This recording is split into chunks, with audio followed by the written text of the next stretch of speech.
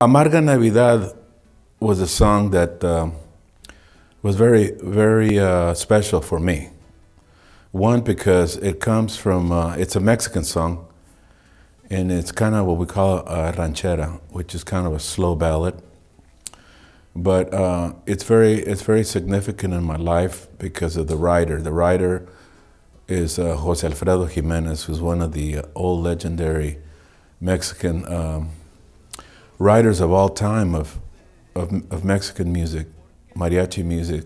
You know, it's kind of like folk music now. This is a long time ago. And it also is one of my mom's favorite songs.